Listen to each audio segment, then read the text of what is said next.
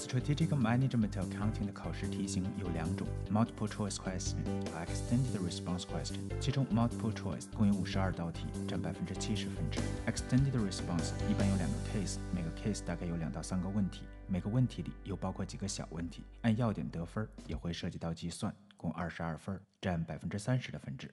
SMA 这门课的教材共有6个 module， 其中 M3、5 and 6从考试所占比重来看，属于比较重要的章节。通常 case study 会涉及到这3个 module 以及 M4 Project Management。首先来看 M1 Introduction to SMA， 这一章主要需要理解 SMA 的一些基本理论和概念，核心内容是 Analytical Techniques。第一个 Value Chain Analysis， 从 Supplier 到 Company 再到 Distributor， 最后到 Customer， 需要能够区分哪些是 Value Added Activity， 哪些是 Non-Value Added。第二个是 SWOT Analysis， 从 Internal and External Advantages and Disadvantages 4个维度对组织的内外部环境进行整体分析。这个方法本身比较简单，但我们需要掌握它的 Support Tools， 比如用于 Internal Analysis 的 Product Life Cycle and BCG Matrix。Product Life Cycle 把产品的生命周期分为4个阶段 Introduction、Growth、Maturity and Decline， 需要熟悉每个周期的特点，以及根据描述的特点判断属于哪个周期。BCG Matrix 把产品分为4类 Star、Cash Cow、Question Mark and Dog，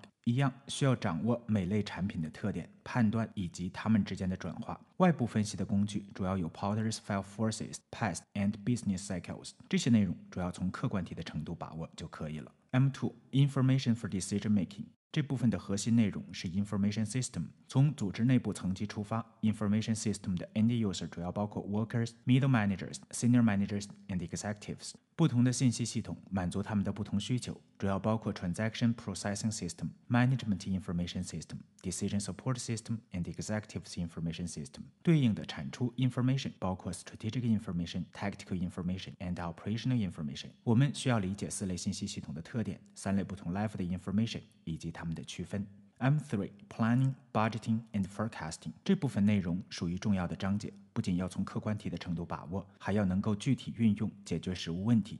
在 Case Study 中会经常涉及，首先要理解几个概念。一个组织根据它的 Mission、Vision and Strategy 制定 Strategic Plan， 在执行层面又进一步具体化为 Long-Term Objectives and Short-Term Objectives， 通过编制 Master Budget 来保证 Short-Term Objective 的实现。对于 Master Budget 要掌握构成、编制的流程和具体的编制方法。 Master Budget 由 Operational Budget 和 Financial Budget 2部分构成，以 Sales Budget 为起点，编制 Production Budget 和 SG&A Budget， 而 Product Budget 又包括 Direct Material、Direct Labor and Factory Overhead Budget。 确定 Sales 和 Production Cost 的基础上，再编制 Cost of Goods Sold Budget， 最终在这些内容的基础之上进行 Cash Budget， 以最终得到 Performer Financial Statements。 当然还有另外一部分内容 Capital Budget，也是 Cash Budget 的基础，属于 Financial Budget， 它是直接根据公司的战略目标制定的。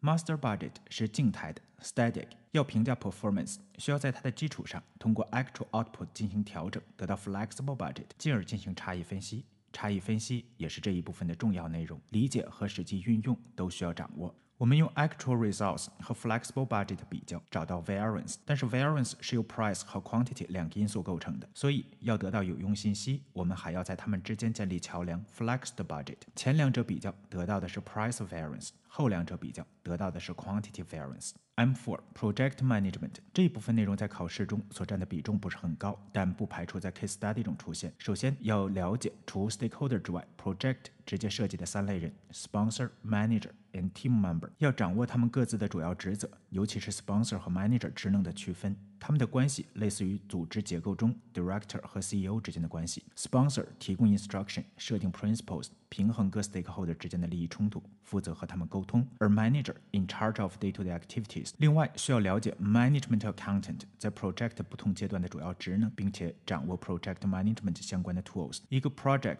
大致可以分为4个阶段 Selection、Planning、Implementation、Control、Completion 的 Review。 在 Selection 阶段 Management Accountant 主要做2方面的工作 Risk Assessment and Financial Analysis。 关于 Risk 要能够运用 Sensitivity Analysis and Scenario Analysis 2种方法计算风险敞口，评估风险。关于 Financial Analysis 要能够熟练运用相关的项目评价方法，包括 NPV、IRR、PI、Payback Period、Percentage Return on Investment、Residual Income 以及 Equivalent Annual Cash Flow， 尤其是 NPV 和 IRR 几乎是必考内容。关于 Planning， 要了解甘特图，能看懂的基础上绘制 PERT， 最终的目的是要能够找到 Critical Path。在 Implementation Control 阶段，要掌握一种成本控制方法 The Earned Value Method。 关于质量控制，要能够理解和区分4类控制成本。在 Completion Review 阶段，完成的主要工作有 Strategic Fit Assessment、Financial Closure、Knowledge Management 等，了解相关的概念就可以了。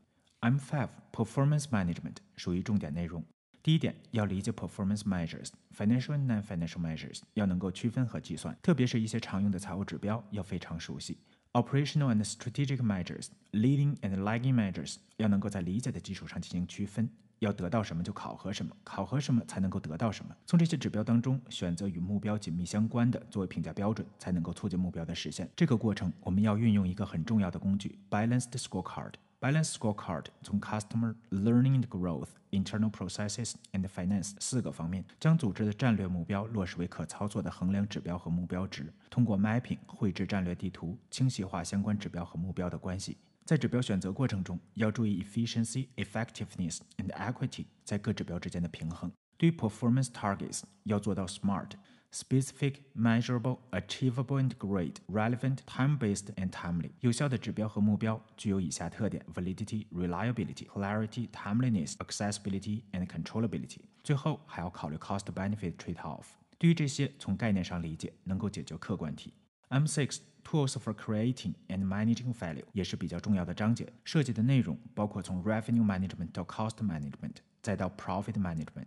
我们重点需要掌握这些相关的 Management Tools。Strategic Revenue Management 理解 Surplus Value 的概念，并且能够简单计算。 Pricing Strategies 要理解4种定价策略 Rapid Skimming、Slow Skimming、Rapid Penetration and Slow Penetration， 并且能够根据描述区分属于哪种定价策略。对于 Cost Management， 首先要掌握3种 Product Costing 的方法 Traditional Costing、Activity-Based Costing and Time-Driven Activity-Based Costing， 要掌握它们的差异与相关计算，这也是进行 Cost Management 的基础。关于 Cost Management， 要理解相关 Tools Product Life Cycle、Target Costing and Kaizen Costing、Activity-Based Management and Continuous Improvement。 最后 Profit Management 要理解 Supplier Management and Customer Profitability Analysis。 以上就是 SMA 这门课应对考试需要理解和掌握的所有重要考点，希望对您通过考试有所帮助。更多内容请扫描下面二维码关注我们。视频制作不易，如果转发将不胜感激。